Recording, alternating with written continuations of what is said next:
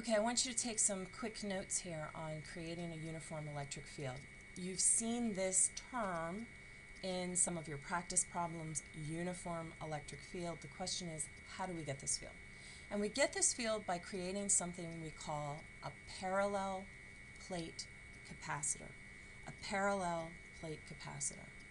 So I want you to imagine for a moment that I take and on the ceiling of this classroom I spread positive charge. So I remove the electrons so that I have a net positive charge on the ceiling. And then on the floor I take those electrons that I removed from the ceiling and I smear them all over the floor. So now the ceiling is charged positively and the floor is charged negatively, and I have a situation that looks like this. Okay? And we're going to take that same amount of charge, same charge imbalance on the ceiling and the floor. Well, a really cool thing happens here. Because the field created from this positive from this positive charge, source charge, will point radially outward, and this one points radially outward. Where they interact in between, they act to repel each other and push each other straight down. And so the more charge I have sort of lined up here, the straighter this field will be. And so if I can charge the ceiling and charge the floor in this way, I create what's called a parallel plate capacitor. These two systems of charge are parallel to one another. And I will get a nice uniform electric field in between these two plates.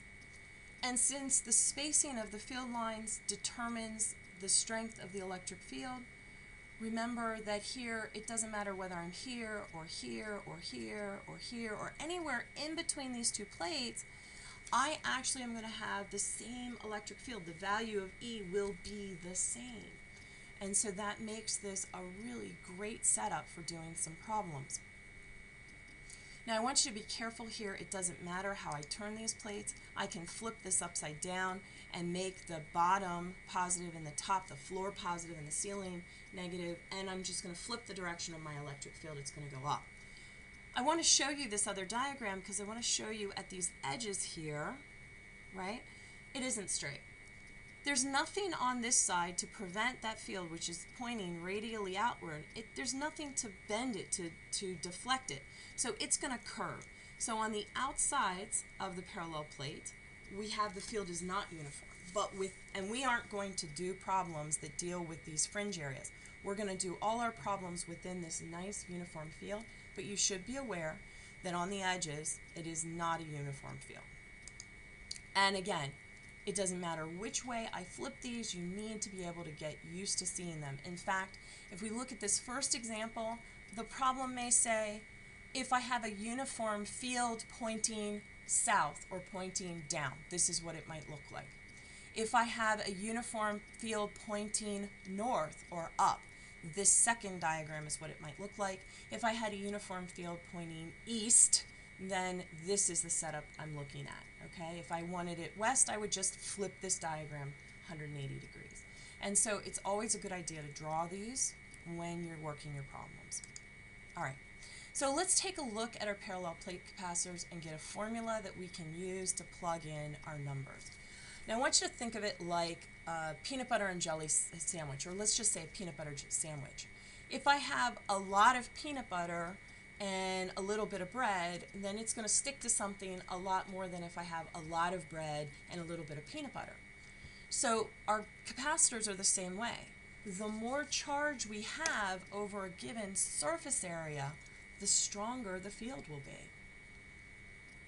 The less charge we have over a given surface area, the weaker the field will be.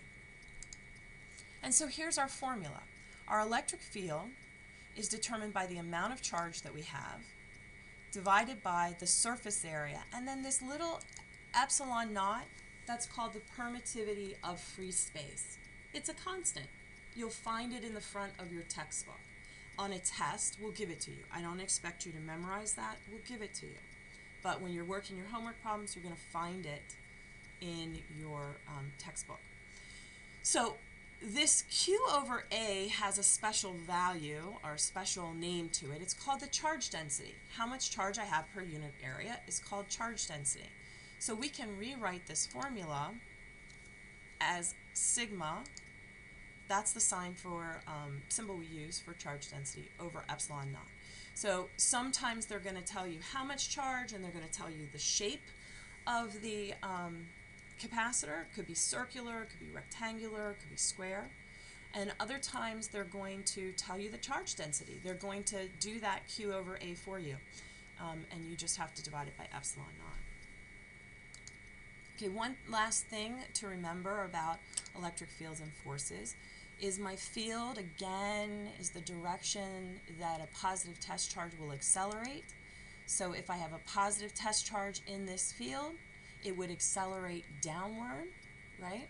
So the net force on that would be down, right? And you still need to be able to use, your force E equals F over Q to solve these problems.